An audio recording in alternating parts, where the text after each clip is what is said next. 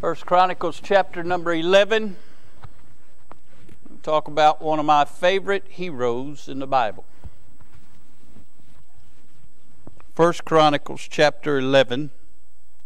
Just going to read a couple verses and glean a thought from these verses. We begin reading verse 22. The Bible says, Benaiah, the son of Jehoiada, the son of a valiant man of Kabzeel, who had done many acts. He slew 2 lion-like men of Moab. Also he went down and slew a lion in a pit in a snowy day. And he slew an Egyptian, a man of great stature, 5 cubits high. That's 7.5 feet tall. And in the Egyptian's hand was a spear like a weaver's beam. And he went down to him with a staff and plucked the spear out of the Egyptian's hand and slew him with his own spear. These things did Benaiah, the son of Jehoiada, and had the name among the 3 mighties. Behold, he was honorable among the 30, but attained not to the first 3, and David set him over his guard. Let's pray. Our Father, thank you for the good singing. Thank you for being a good God, a present help in time of need. Thank you, Lord, for being so much better to us than we ever deserve. Lord, so much better to us than we've ever been for you. Now, Father, bless now. Help these thy people. Lord, there's no telling what they have faced, what they are facing, and what they will be facing. But, Lord, if they know you, we know they'll never face it alone. So I pray you'd help us tonight. Use this unworthy vessel. Glorify your name, and we'll thank you for it. In Jesus' name we pray. Amen and amen. Benaiah is one of David's most mighty men. David set him over his guard. Benaiah is Rambo on crack. Rambo on steroids 10 times over. Rambo had machine guns and all kinds of stuff, and all we find Benaiah had was a staff. And yet he did valiant and mighty works. And we find that this man loved his king, he loved God, and he loved his nation. And we find this man did some great things. But I want you to notice some things in these verses. I want you to notice, first of all, the pictorial truth. The pictorial truth. We see in these verses some pictures of things. The first thing we see is Benaiah himself. His name means God builds. We see he's the son of Jehoiada, and his name means God knows. Can I say, before ever God does something, God already knows. And that's important for you and I, because if God is ever impressed upon you to do anything for Him, God already knows. He knows what you're able to do, what you're not able to do. You may try to talk Him out of it. You may try to tell Him you can't do it. But if God's asked you to do it, He's already equipped you to get the job done. But then we find that Jehoiada is the son of a valiant man of Kabzeel. Kabzeel means God has gathered. There was a place that God gathered these men in order to produce a man named Benaiah that was going to do something for the honor and glory of God. I'm glad God's got a place that He's gathered us together where He equips us so we can go and do some things for Him. Now, in the pictorial truths of these wonderful verses that we read, we find that Benaiah slew 2 lion-like men of Moab. Lion-like, they were ferocious. These men of the Middle East, I don't know if you've ever dealt with men of the Middle East, but they only know one thing, and that is violence. And he had to face not only men who know violence, but these were lion-like men, men who were not going to quit, men who had to be taken down, and Benaiah was the man for the job. He slew 2 of them. And Moab is always a picture of the flesh. And can I say, my dear friends, your flesh is not saved. And some days you have no problem putting your flesh down. But there are other days when your flesh will rise up and be lion-like and won't give up easily. No wonder wonder the great Apostle Paul said he had to die daily. You have to constantly slay your flesh in order to be the spiritual person God would have you to be. We see not only the pictorial truth of these lion-like men, but we also see that he went down and he slew a lion in a pit in a snowy day. The lion's always a picture of the devil. Be sober, be vigilant. Your adversary, the devil, as a roaring lion, walketh about, seeking whom he may devour. We see that he defeated a lion. What a man who'd take on a lion. Most people run from lions. He ran toward the lion and whipped the lion in a pit on a snowy day. So we see the pictorial truth that he overcame the flesh. He overcame the devil. Then he slew this tall Egyptian man. And Egypt's always a picture of the world. And he overcame the world.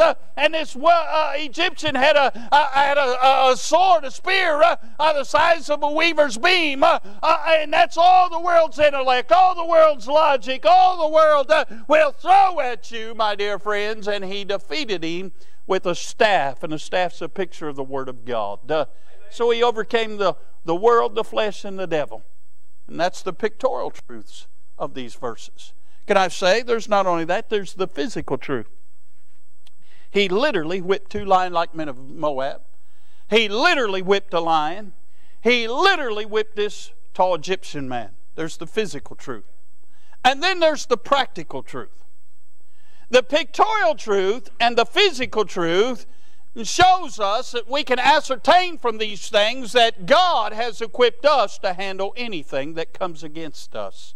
We can overcome and we can be victorious in the Lord.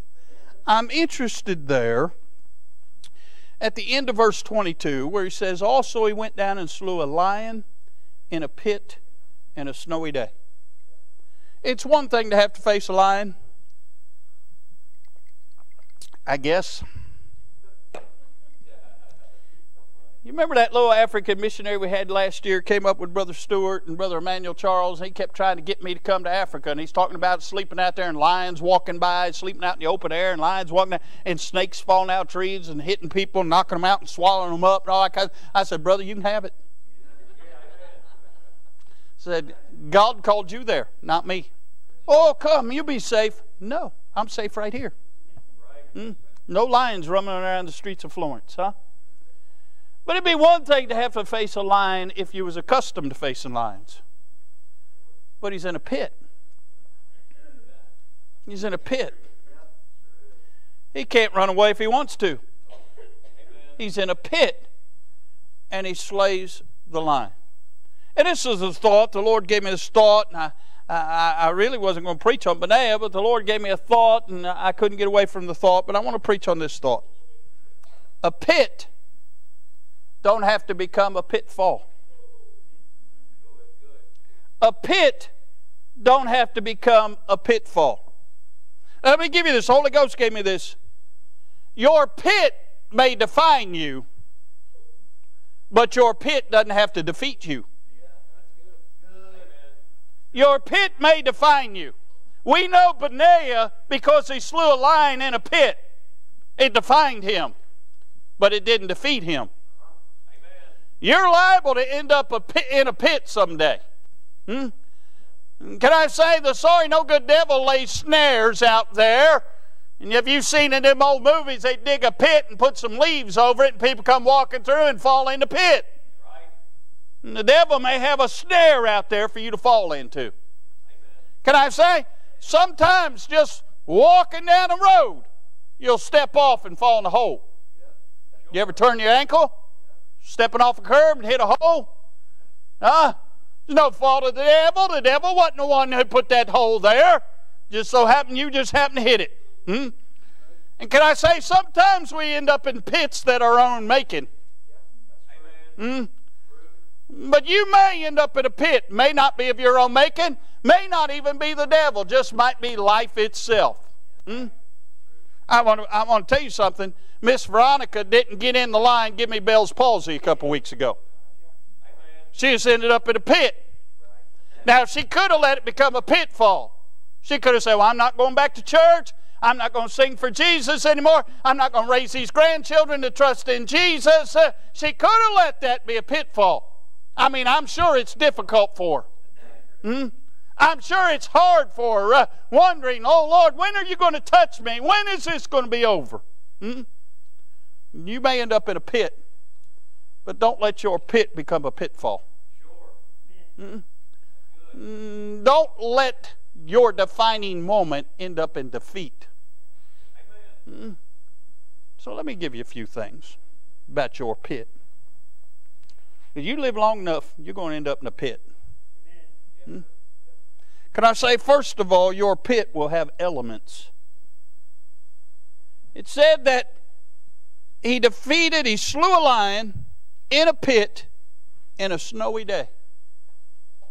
That's bad enough, you're in a pit. Then you're looking at Leo the lion. I mean, but only to get worse. It's snowing.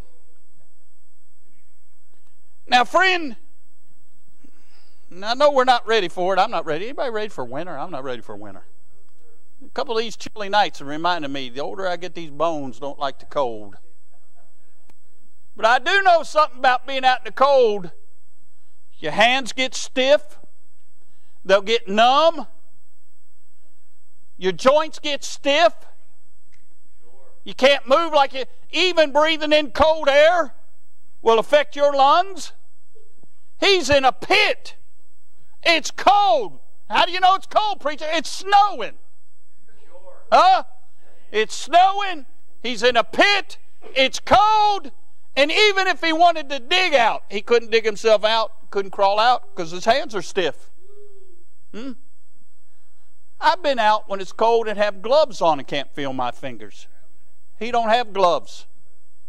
The elements may affect your pit.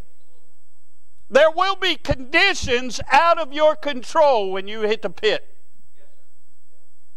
Now, I would to God that we all had a red cape and we could just fly out of a pit. That's not the case. You will face some elements in your pit. Things that are out of your control. Things that are not pleasant. The conditions may not be pleasant in your pit. I want to tell you something. When you get sick and go to the doctor and they start running a test on you, that's not pleasant. I can't wait. Here in a couple of weeks, I got to go back again. It's been 4 months since been. I can't wait. They're going to run that camera thing right down my nose again. What a blessing that is. You say, well, what's the alternative? Well, I'll find out the cancer hadn't come back. What a blessing. But I just soon him pat me on the back and said, I don't think you got it. Well, that's not going to happen. Sometimes the conditions you have to face, and I didn't face anything compared to some of these ladies that had to go through chemo, Miss Mary and Miss Brandy and Miss Brandy had surgery, and Miss Crystal, and all the things they've went through, and some of the things you all went through. And let's just get this out in the open right now, ladies. None of us men know what it's like to give birth to a baby. Okay, we understand. Don't want to know. I'll take your word for it. It's terrible. The travail. You can have it. All right? We just will that to women forever. Amen? But when you're in a pit and you have to face things and conditions and elements that you weren't expecting, it makes your pit worse than you would have ever dreamed. And let me just say this. Me standing up looking at you down in the pit, I have no right to judge or criticize or to offer you up any advice, because that's your pit. You know what I have learned in being at funeral homes quite often? People grieve differently. There are some people, publicly, they seem like they got it all together, and they grieve privately when nobody's around. There are some people go all to pieces. There are some people that are joyful that they're not suffering anymore. People grieve differently. Can I say, people face their pits differently. Oh, it's one thing for me to stand back here and chuck stones at you because you're in a pit. But you're in a pit. And the elements and conditions of your pit will cause you to react different ways. There will be elements in your pit. There are things that you may not understand while you're in the pit. There are things that you may have no idea that God's equipped you to handle it, and you'll never know it till you get in the pit. Why do you think God allows you to go through a pit? Sometimes it's so that you'll depend on Him more. Sometimes it's to show you you're stronger than you'd ever thought you were. And sometimes it's because somebody else is watching your life and they're wanting to see if what you have is real. But there are elements to your pit. And the conditions may not and usually are not pleasant when you're in a pit. Can I say this? Your pit not only has elements, it has an enemy. There was a lion in that pit. You have an enemy.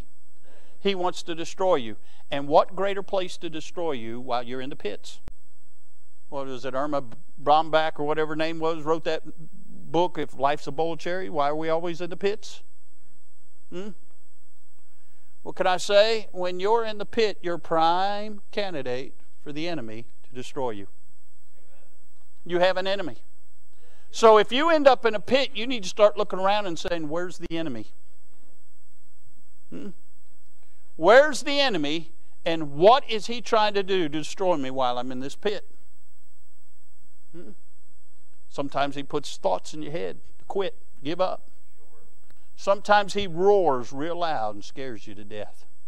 Sometimes he just aggravates you, needles you to no end. But make no mistake, he's there. He's wanting to rob. Thief coming out but for to steal, kill, or destroy you in your pit. Your pit will have elements. It'll have the enemy. But praise God, your pit will have an ending. You are coming out of the pit. Either by the grave or in the air. One of these days we're getting out of this whole world. Are you listening? But your pit does have an exit. Now listen, you'll come out of that pit triumphantly. You'll come out of it in tears. Or you'll come out of it with your tail tucked because you failed. But you're coming out of the pit. Now listen, sooner or later, you're coming out. Now, would to God we all come out triumphantly. Would to God we come out with a testimony, God help me in my discouragement, in my pit, in my lowest state. He came to where I was and He got me out of the pit. That ought to be our prayer. That ought to be our desire. That ought to be our actions to come out of the pit unscathed. Because greater is He that is in you than he that is in the world. Amen. Now you may come out in tears because you're ashamed you didn't handle the pit the way you should. You may come out in tears because you're broken. You got broken in your pit. And I'm not talking about the kind of brokenness that God shows up because you're humbled. I'm talking about the kind of brokenness that it broke your everlasting testimony before God. And some people come out with their tails tucked because they utterly disgraced God while they were in their pit. Said things, acted in ways, did things that brought shame to the Lord in their pit. Now listen, I know one thing about tests, trials. When you take a test in school and you don't pass it, you got to take it over again. You don't get to pass on until you pass the test. Can I say, when the Lord puts you through a test, you don't get to mature and go on. You're going to have to go through that again somewhere down the road. But let me say this. How are we going to come out of this pit triumphantly? How are we going to not allow our pit to become a pitfall? Well, can I say, first of all, it's going to take faith. Without faith, it's impossible to please God. So then faith cometh by hearing, hearing by the word of God. It's going to take faith while you're in your pit that God hasn't forsaken you. He knows where you are and He's going to deliver you. It's going to take faith. When Benaiah is in the pit with a lion on a snowy day, that's all he had. The only thing he could do was look up. And when you're in a pit with an enemy and the elements are against you, I highly recommend look up and trust in Jesus. Put your faith in Him. He knew that pit was coming your way. Did He not tell Peter that Satan hath desired to sift him as wheat? He knew even when you stepped off the patio and hurt your ankle or whatever. He knows what is going to befall you, my dear friends. So you just need to trust Him. Whether it's a pictorial pit, a physical pit, or a practical pit, you need to trust God.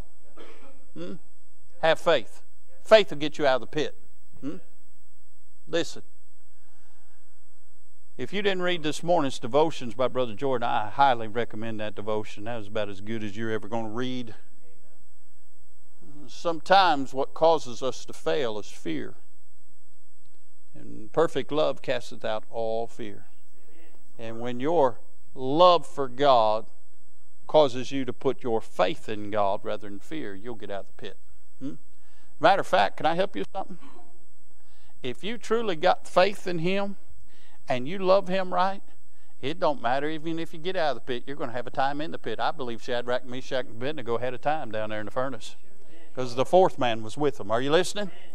They told that old wicked king, hey, God's going to deliver us, but even if He doesn't, we're not going to bow down to you. So what happened? He showed up right in the midst of their fire. And I want to tell you, when you got your faith in the Lord and your love for the Lord is right, are you listening? Oh, even in the pit you'll have a time because He's going to show up. What better place to be than where the Lord is? Whether it's in the pit, whether it's in a palace, it doesn't matter. Wherever God's at, you ought to have time. Faith will get you out of your pit. Can I say something else to get you out of your pit? The way out takes a foundation. Benaiah didn't learn to fight in the pit. He was well equipped before he faced the pit. If you don't have a foundation, you're never going to pass any trial. If you don't have a foundation based in the Scriptures and based in walking with God, based in meditating on God, based in already practicing putting your faith in God, when you hit a pit, you're going to fail miserably. It amazes me how many people are easily led astray. You know why? You don't have a foundation. You know why there are some people that regardless of what they face, they are steadfast and true? Because they're anchored into the rock. They have a foundation. They have learned that this Bible is more than just words and it's more than just stories. It's truth. And it will set you free. They have totally bought in and put their faith in what God says. They have built up their faith in the truths of this book. They have put into practice the truths of this book. And when it comes time for trials, they rely on what they know, this book. Why do you think they put soldiers through boot camp and they break them down and build them back up? So that when they get into battle, they don't crack under the pressure. Because they have got a foundation that will cause them to stand the line and do what they're supposed to do. Are we not to be Christian soldiers? Paul said, endure hardness as a good soldier of Jesus Christ. How are we not going to crack under the pressure? By having a foundation based on truth. You need a foundation if you're going to get out of your pit. Benaiah wasn't there wringing his hands wondering if God was going to show up. He'd already been walking with God all his life, and he was equipped to take on that lion, and he did. Can I help you something? You're equipped to take on things too, but you never launch out in faith. So you never, ever accomplish anything. And when you get in your pit, you fall apart. Because you haven't put into practice those things God's put in you. Why do you think that Paul said, work out your own salvation? Now the charismatics teach you got to work to be saved. That's not what Paul's saying. He says, work out your own salvation. What God has put in you, work it out. Put it into practice. Start doing what God tells you to do, and start acting on the faith and acting on the Word, and you'll get stronger and stronger and stronger. Those guys that are muscle builders, muscle bound, and work out with weights all the time, they don't get that by just looking in the mirror. They got to lift those weights. And they lift it, tear those muscles, let them heal. Lift it, tear those muscles, let them heal. And they do that and do that and do that till they become, steroid freaks or whatever they look like, huh? They look like they got Volkswagens on their necks, Why? Because they work out. Why are so many Christians weak today? Because you don't work. You don't work out what God's put in you. He's given you a measure of faith. It's up to you and I to increase that faith through the Word of God. Put it into practice. You know why some people miserably fail, Brother Tommy? Because when they're in the valley, they don't look around and find the lily of the valleys. They just sit down and they have a breakdown and start crying and say, God hates me. No, He's loved you with an everlasting love. You just haven't put into practice what God's already told you to do. You got to have a foundation. Now, this is our 15th year in this building, and about this time of year it shifts. Then in the spring it'll shift again, and that's why Brother Ray's all the time patching cracks. It's funny, at certain times of the year, my bathroom door in my office, it just automatically opens. The other times you got to physically open it because the building shifts. But you know what keeps the walls up and the roof up and all the iron up? It's got a good foundation. Amen. You know what will keep you up in the midst of your pit? Keep your head looking up, keep your faith up, keep you stirred up? A good foundation. You got a bad foundation, you're going to crumble. That's why in the parable of the sower, some, when it begins to take root, and the heat gets on, can't endure the hardness, it withers away. Some's choked out by the world. They don't have any good roots, any foundation. Good seed on good soil brings forth good fruit. What can I say? If you don't let the Word of God take root in your life, you're never going to amount to anything for Christ.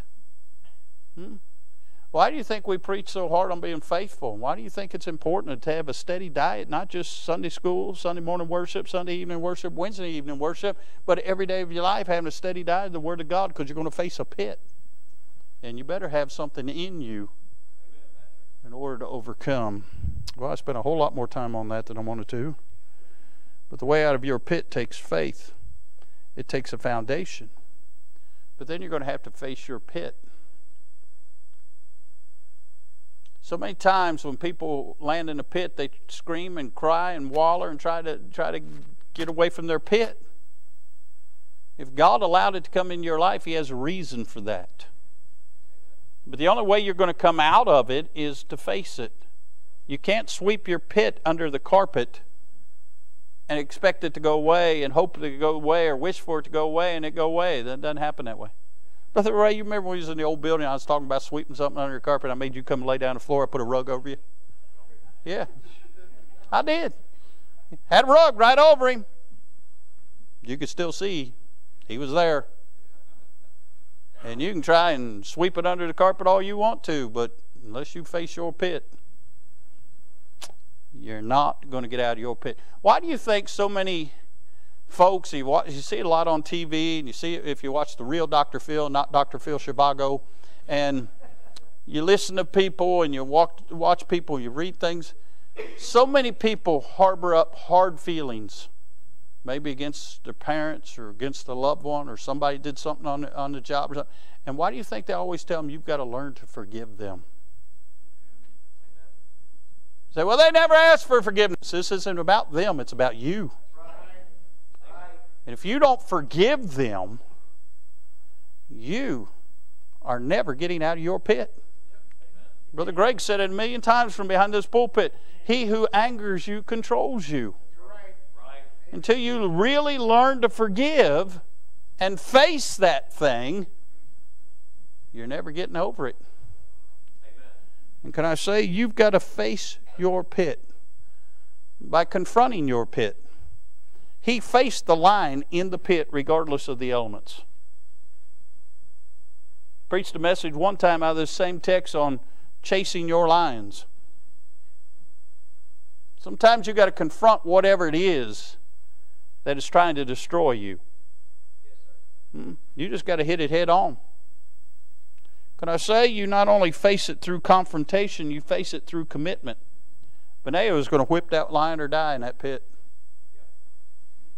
It amazes me how many people, when they face a little adversity, first thing they do is they quit on God. You're never getting out of your pit. You're never going to become a better Christian if you quit every time you face adversity. You've got to be committed. Whether it's sunshine or whether it's storm clouds, I'm going to serve the Lord Jesus Christ. Joshua said, as for me and my house, we shall serve the Lord. You've just got to make up your mind, whether I'm in the pit or whether I'm on the mountaintop, I'm going to be true to Jesus. You got to be committed. You're never getting out of your pit if you're not committed to the things of God. Because the only thing that's really going to get you out of the pit is God. And when you're not concerned about Him, He's not concerned about you. You can sit there in the pit all day long. Can I say this? Not only confrontation and commitment, but it's going to take conquering your pit. You got to conquer it. God designed it for you. He's given you everything you need to overcome it, but you got to conquer it. Who slew the lion? God? No. Benaiah. You've got to conquer your pit. Now, how am I going to conquer this pit, Brother Doug? I don't even know how I got in it. I don't even know what I'm faced with. How am I going to conquer? These elements are too big for me, Brother Doug. How am I going to conquer this pit? I'm glad you asked. You may have to pray your way out of it. Amen. David said in Psalms 40, verse 1, I waited patiently for the Lord, and He inclined unto me and heard my cry. He brought me up also out of a horrible pit, out of the miry clay, and set my feet upon a rock, and established my goings. And He put a new song on my mouth, even praise unto our God. Many shall see it and fear, and shall trust in the Lord. David said, the Lord heard my cry, and He got me out of a horrible pit. And can I say, sometimes you're just going to have to pray your way out of a pit. And can I say, that little, now I lay me down to sleep prayer isn't going to do it. You're going to have to grab the horns of the altar and stay there till God delivers you out of your pit. Can I say, you may have to praise your way out of your pit. Isaiah 61:3, to appoint unto them that mourn in Zion, folks that were in a pit, to give unto them beauty for ashes, the oil of joy for mourning, not daybreak mourning, mourning as in grieving, the garment of praise for the spirit of heaviness, that they might be called the trees of righteousness, the planting of the Lord, that He might be glorified. You may have to praise your way out of a pit. Even when you don't feel like praising Him, He's still worthy of your praise. You might just need to just start bragging on Him. Tell Him how great He is, how thankful you are, how wonderful He is. Thank Him for saving you, thanking Him for being so good to you, and start praising the Lord, blessing the Lord, giving the Lord the glory to His name. And before you know it, you'll be out of your pit. Because He's given you a garment of praise for the spirit of heaviness. Can I say this? Sometimes we have to have it preached out of us. Sometimes we get in a pit and we don't know which way to turn, and God gives the preacher a message that helps us get out of our pit. Sometimes He needs to preach us out of a pit. Sometimes I've come in church lower than a snake's belly, and the preacher get up and have the touch of God on him, and he just preached the far out of me, and then I'm ready to go out and face another battle. Are you listening? Sometimes preaching will get you out of your pit. That's why we need preaching. That's why we preach the whole counsel word of God. Sometimes we're getting rebuked. We're getting told how sorry no good we are. And sometimes we need to be told that. And then sometimes we're getting a message like tonight that'll help us, that just kind of help us. And you might not be in a pit tonight, but you better store it up, because there's a pit coming your way. And you just might need one like this. And sometimes He gives us one that gives us a little glory, hallelujah, and we get to run around the building thanking God we're going to heaven. But listen, when we preach the Bible, it is intended for us to put into practice. And sometimes it's about preaching us out of our pit. Because there's a lot of folks that drag into church, but they leave out skipping. Why? They got out of their pit. Then I thought about this. Sometimes you just got to pull yourself out of the pit. If the pit is a pit of your own making, God didn't design the pit for you. You did it yourself. You put yourself there. You're going to have to get yourself out.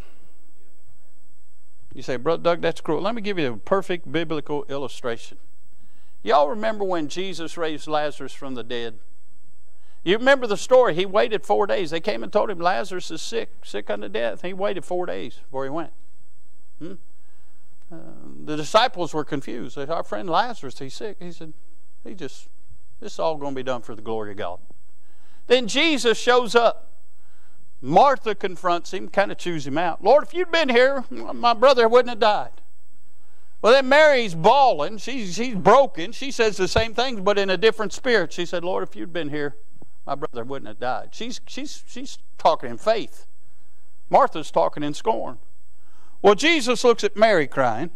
He looks at the other crowd around there crying, and he begins to weep.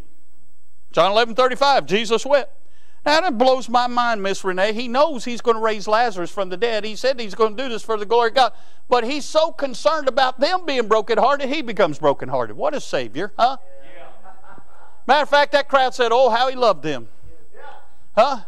But he gets down and he says, where have you laid him? They take him over to their tomb. And they'd put a stone over the tomb. Jesus didn't put the stone over the tomb. So he told them to remove the stone. Martha again, no faith. Lord, he stinketh by now. He said, I tell you, believe, I'm the resurrection life. Right. Then he called Lazarus, come forward. Now you got to understand, back then, a tomb, there might have been 25, 30 bodies in there. If he'd have just said, come forth, they'd all came out, Brother Donald. But he called him by name. Lazarus, come forth. Came out in the grave clothes. He said, loose him, let him go. Two things in that story for a biblical illustration. Jesus didn't put the stone over the tomb, so he made them remove it before he did a work. Jesus didn't put the grave clothes on him, and Jesus didn't take them off. He said, loose him and let him go. There are some things that we have done ourselves that have caused us to be in a pit, and God's not going to deliver us until we put the first foot forward. That's good. Amen. Sometimes you're going to have to pull yourself out of the pit. You put yourself there. See, this is the way it works. God expects us to do what we can, then He does for us what we cannot do for ourselves. Yeah, there are some things we can't do. We can't control the elements. No. But there are some things we can do. And He expects us to do what we can, then He helps us in the things we can't do. But sometimes you just got to pull yourself out of the pit. Sometimes you got to realize, hey, I'm here by my own making. God didn't have anything to do with this. I'm sick of this. And God, if you'll help me, I'm getting up out of here. And hey, that prodigal son, he said, he came to himself. He said, I will arise and go to my father's house. He got up, went back the same path he left on. And what happened? When he got down there, the father ran, met him, fell on him, and kissed him. Hey, God did for him what he couldn't do for himself when he got out of the hog pen, friends. And sometimes you got to get out of your hog pens. Get out of your pit and start heading for what's right, and God will meet you in the middle. Are you listening? So I've said all that to say this. You may be in a pit for the weekend, but don't let your pit become a pitfall. There's too many statistics of people that end up in a pit and their life's destroyed for Christ. They become a detriment to the cause of Christ. Don't let your pit become a pitfall. Hey, it's okay to end up in a pit. One of the greatest warriors in Israel is in a pit. It's okay to end up in a pit. Just don't let it ruin your life. Don't let it ruin your love for God. Don't let it destroy you. Let it define you. Everybody can say, yeah, remember when they went in the pit? Yeah, but look what God did. Well, they's in the pit. Are you listening? Don't let your pit become a pitfall. No matter what you're facing, God's bigger than your pit, and you are too close to God and too good for God to end up in a pitfall. Are you listening? God needs you. If If He didn't need you, He'd take you on to heaven. If He didn't have something for you to do, you'd already be in glory. You do know that, don't you? So God's choosing to use you, so let Him use you by not getting shipwrecked and come pitfall. Yeah, you might end up in a pit. It's okay. Be in good company. Benaiah was in a pit. A lot of other good, godly people. Jeremiah ended up in a pit. Paul was in a prison that was like a pit. So was Peter. Are you listening? And God didn't forsake them, and He won't forsake you when you're in your pit. Just turn to Him. Don't let your pit be a pitfall. Let's all stand. Brother Clint, come. Get a song of invitation. Father, come and let's pray. Father, we sure do love You. Lord, I hate that anybody has to face a pit. I hate that anybody has troublesome days and troublesome times.